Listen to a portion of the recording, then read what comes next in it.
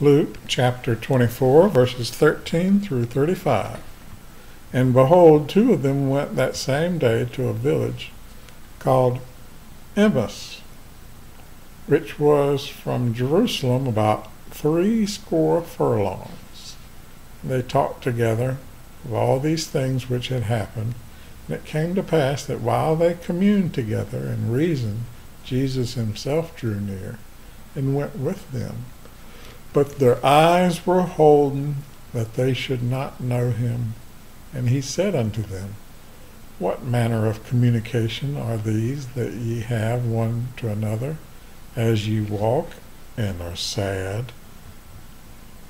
And the one of them, whose name was Cleopas, answering said unto him, Art thou only a stranger in Jerusalem, and hast not known the things which are come to pass there in these days? And he said unto them, What things? And they said unto him, Concerning Jesus of Nazareth, which was a prophet, mighty in deed and word before God and all the people, and how the chief priests and our rulers delivered him to be condemned to death, and have crucified him. But we trusted that it had been he which should have redeemed Israel. And beside all this, today is the third day since these things were done. Yea, and certain women also of our company made us astonished, which were early at the sepulchre.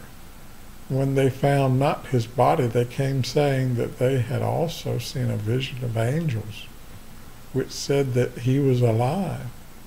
And certain of them which were with us went to the sepulchre, and found it even so as the woman had said, but him they saw not. Then he said unto them, O fools, and slow of heart to believe all that the prophets have spoken, ought not Christ to have suffered these things, and to enter into his glory? And beginning at Moses and all the prophets, he expounded unto them in all the scriptures the things concerning himself. And they drew nigh unto the village whither they went, and he made as though he would have gone further. But they constrained him, saying, Abide with us, for it is toward evening, and the day is far spent. And he went in to tarry with them.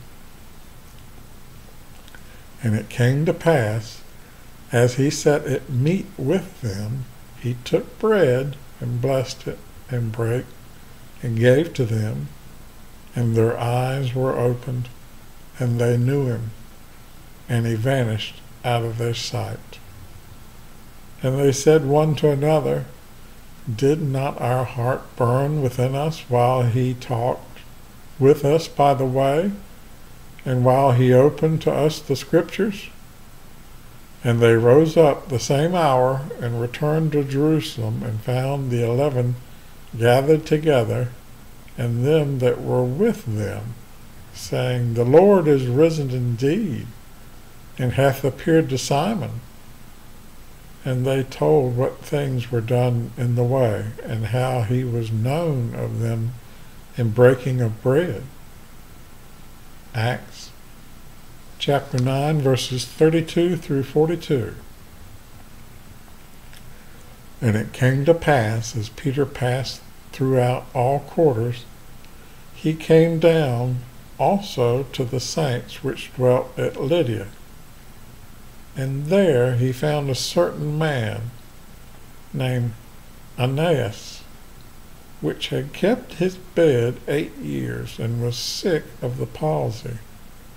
And Peter said unto him, Aeneas, Jesus Christ maketh thee whole, arise and make thy bed.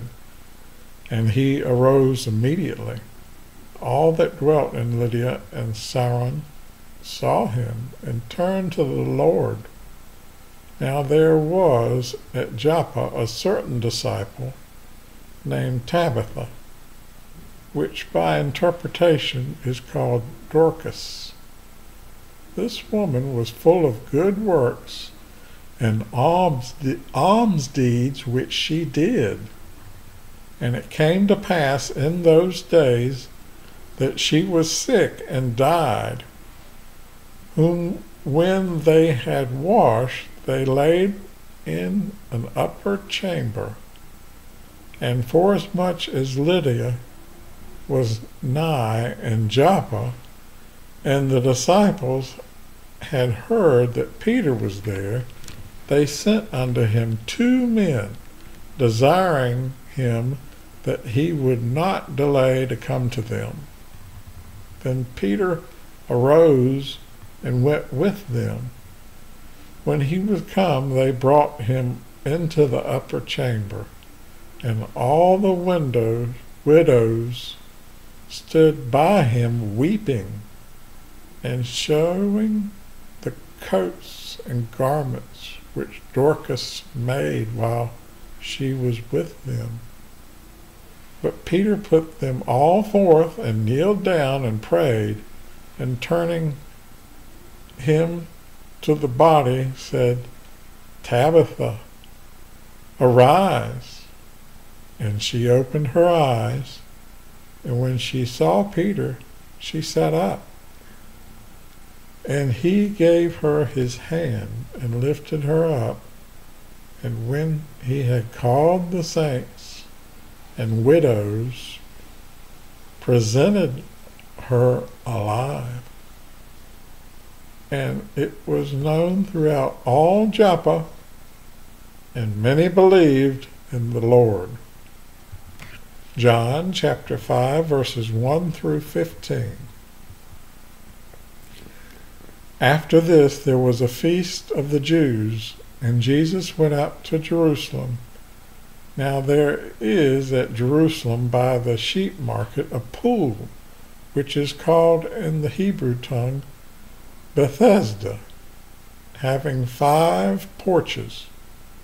And these lay a great multitude of impotent folk, of blind, halt, withered, waiting for the moving of the water.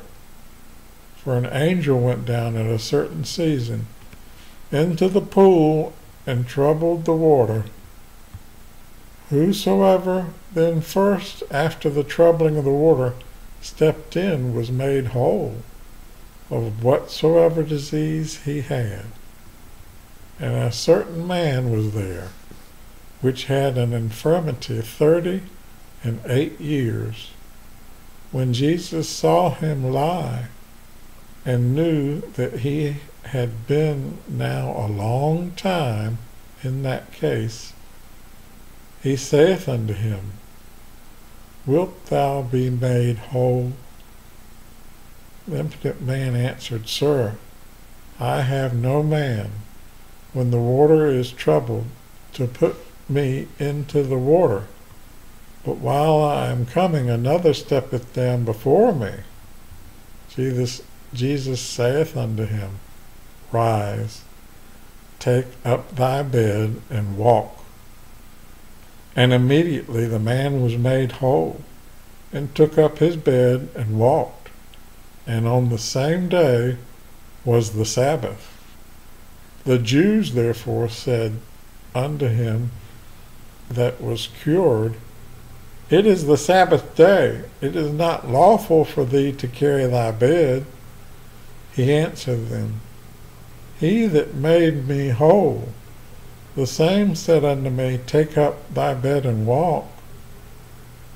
Then asked they him, What man is that which said unto thee, Take up thy bed and walk? And he that was healed wist not who it was, for Jesus had conveyed himself away, a multitude being in that place. Afterward Jesus findeth him in the temple, and said unto him, Behold, thou art made whole. Sin no more, lest a worse thing come upon thee. The man departed, and told the Jews that it was Jesus which had made him whole. Amen.